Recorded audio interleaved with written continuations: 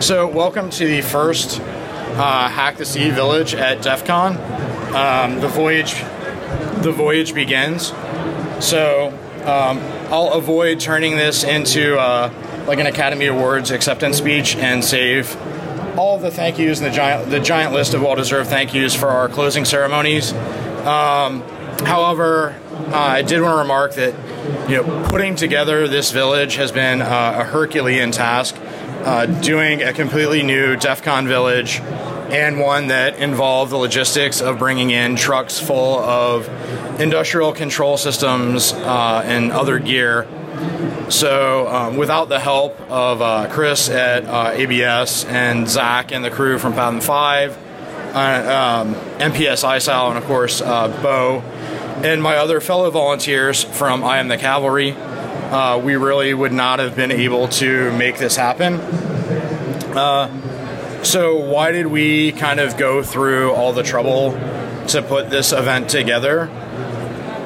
I think uniformly all the people I just mentioned would probably say it's because it's just that important. Like this village this year had to happen. So you'll sometimes hear people talk about the maritime industry as that in terms of operating vessels for cargo, as an example, it's about $1 trillion industry, like $19 to $20 trillion a year transit U.S. ports in terms of trade and goods. So they'll say that maritime is, a critical infrastructure sector, but we say that about banks, we say that about a lot of things. Maritime, no, truly is a critical infrastructure, not because of the money involved. So, I'm a volunteer, grassroots volunteer with I Am the Cavalry, as well as Project Gunsway. I'm a co-founder of Project Gunsway, sort of the maritime offshoot of I Am the Cavalry. And our core mission is making a difference where computer security intersects safety of life. So, there are human beings at stake, and not just the lives of people who are crew and passengers aboard vessels, but as with aviation or car hacking, but more so in the sense of just like with the power industry, right? Oil, food, just to mention two things, depend on the ships showing up and the ports being open. So if that goes down, just like the power grid going down, millions of people are affected, lives are going to be lost. So we really felt it was important to get this ball rolling and this conversation going. So this is a village with a mission this year. So what are our objectives, and what do we want all of you to help us accomplish with Hack the Sea this year? DEF CON's theme was for this the 27th year of DEF CON is Technology's Promise. So we will have the Seasteading Institute, and immediately following myself and our keynote speaker, we will have a talk from someone from the Seasteading Institute talking about building a better future for humanity beyond our shores, and how we as a hacker community can help realize the potential of seasteading, which, for example, much like cryptography, has the possibility to expand our otherwise kind of shrinking personal spheres of freedom, as well as a number of other challenges that can be overcome.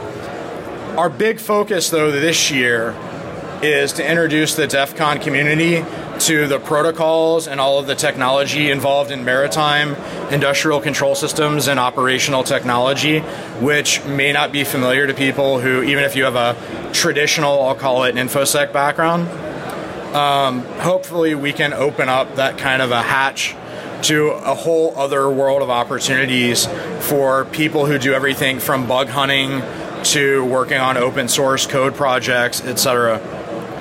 To that end, we hope all of you are invited to join us in Buoy Talks, which has been packed so far this morning, which are our workshops to get people up to speed with 101 level knowledge about maritime systems and technology that's kind of peculiar to the maritime sector.